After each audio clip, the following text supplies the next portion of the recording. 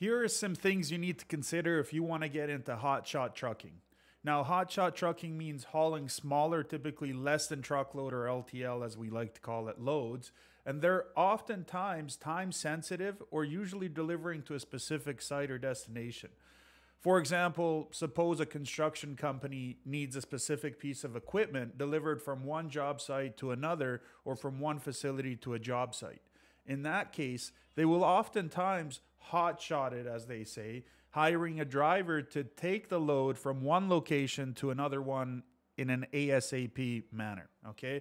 Rather than being kind of on standby, hotshot drivers often find freight on load boards and relationships that they've made with different construction companies. Obviously, on-call would be amazing to have that as well, to have those type of person-to-person interactions when you're talking with these company owners. This is a great way. It's a great way for you guys to make some money, some extra cash as an independent owner operator. Okay, so how do you start hotshot trucking business? How do you do it? What are the hotshot trucking requirements? Typically, you got to figure out first on the finance side of the equation. Okay, you got to get your finances in order. Okay, so to start a hotshot trucking business, first take a look at what equipment you already have and what you need to buy, and make sure you have the money to cover it as well. You'll also need operating cash to support your expenses in the beginning until you get that cash flow going to help you get through that startup period, right? Until your hotshot business is a profitable business. Please keep in mind, you have to give yourself some time. There is a startup ramp that you have to deal with. You can't just focus on doing something like 30 days and you're going to be making hundreds of thousands of dollars. That's not the case. This is not a get rich quick scheme. You have to give your guys a chance to really figure out which parts of the country are the best for you to run, to stay in, respectively, even. So you got to give yourself time, and for people to find your business, to get acquainted with your business, to build your book of business. This is all important for you as a hotshot trucking business. Okay. Another thing you got to look at is potentially specializing in a certain type of freight. Okay. Typically speaking, you likely don't have enough equipment to handle multiple kinds of loads. But the good news is that you can actually specialize in the types of freight you haul based on the equipment type that you have. So there's typically different kinds of trucks and trailers to handle different types of loads. So most hotshot trucks are medium sized, but typically larger than pickup trucks, the standard pickup truck that you see. So trucks come in different types. So there's a class 3 medium duty truck, and they have a weight limit between 10,001 pounds and 14,000 pounds. Mainly contractors and last mile delivery drivers use this type of class, but you can also use them for lighter hotshot loads as well. Okay. Class 4 medium duty trucks have a weight limit between 14,001 pounds and 16,000 pounds. These are heavier trucks, but they're still classified as non-commercial. Now, class 5 medium duty trucks have a weight limit between 16,001 pounds and 19,500 pounds. And many of the lightest commercial trucks are categorized as class 5. You can also use trailers for jobs as well. So bumper pull trailers are generally shorter and less expensive. They're easy to use, and which is why they're very popular with civilian, regular drivers, but they can't haul as much, usually less than 10,000 pounds.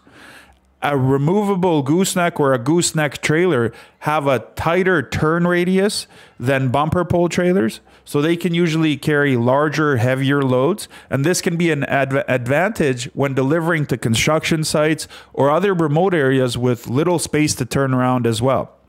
Tilt deck trailers that have a tilt at an angle, so it's easier to load heavy cargo. This is a different type of trailer you can look at. Also, lowboy trailers have a low center of gravity, and it's ideal, of course, for the heaviest loads that you're going to deal with. Dovetail trailers work well if you're hauling cars or other equipment with wheels as well. The cool thing about starting a hotshot business is that you can choose to haul only lightweight cargo, or you can have small refrigeration trucks or trailers to handle medical or perishable cargo as well. The more you specialize, the easier it will be for customers to refer you to similar work, or even for themselves to keep you busy under their own needs. Deciding on the specialization, though, may involve some trial and error at first until you actually decide what works best for you in the lanes you want. You can always pivot, but choose an industry that you're passionate about from the start. Another thing you got to consider is getting a commercial driver's license. You will need a commercial driver's license, CDL, if you don't already have one. These licenses come in various levels depending on the type of vehicle you'll be driving and the load that you will carry. In an example, if you might need hazmat certification to carry medical loads or carry certain types of chemical loads, the rules vary by state, and there are various driving schools and testing options available out there.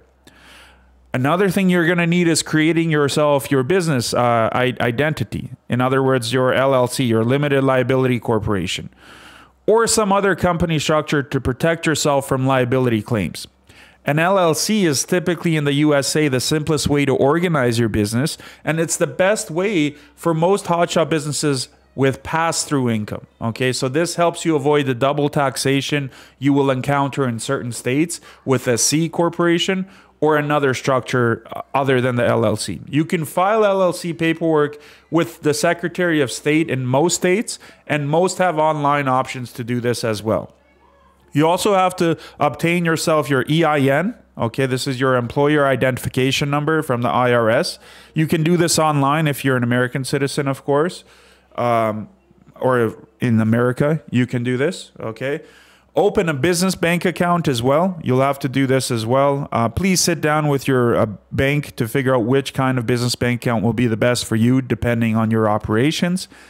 Also, get a motor vehicle record. Now, getting an MVR is pretty easy in most states, but it pays to plan in case of any kind of certain delays. So there's usually a fee involved with this, and some states now have online options and digital downloads as well.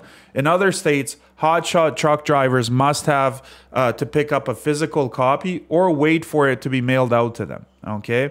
Another thing you'll have to do is obtain a transportation workers identification credential. That's a TWIC card.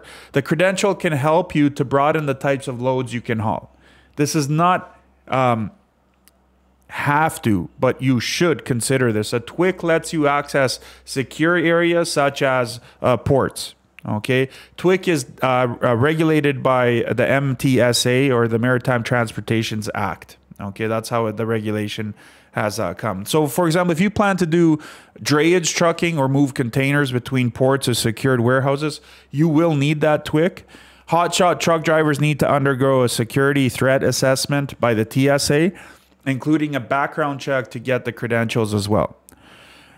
Another thing you need to do is apply for a DOT number, or Department of Transportation number. Hotshot trucks can get their own MC trucking authority, establishing their DOT and MC number connected to their LLC. But if you're only doing hotshot trucking, it may not be worth getting your own authority because it involves a lot of paperwork. You'd also lease on another company's authority, so they put their numbers on your truck. Okay, essentially they lease your vehicle from you. Most companies charge for this service, but it's an easier way to get going. Okay, another thing is get a DOT physical and medical card. Hotshot truck drivers may be required to undergo a DOT physical and get a medical card. This is a health examination to ensure commercial truck drivers are physically, mentally, and emotionally fit to be hauling loads on public roads, right? The FMCSA, or Federal Motor Carrier Safety Administration, requires drivers to complete a DOT physical to maintain a commercial's driver's license, okay? And that's typically if you operate a motor vehicle for interstate, across state lines, for interstate commerce, in certain vehicle weight classes, or haul hazardous material.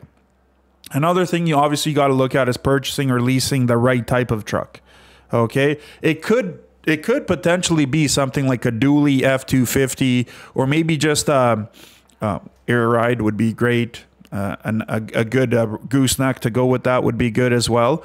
Or it could be a 450, an F450 as well. You got to decide which one would be the best for you in that respect. Okay.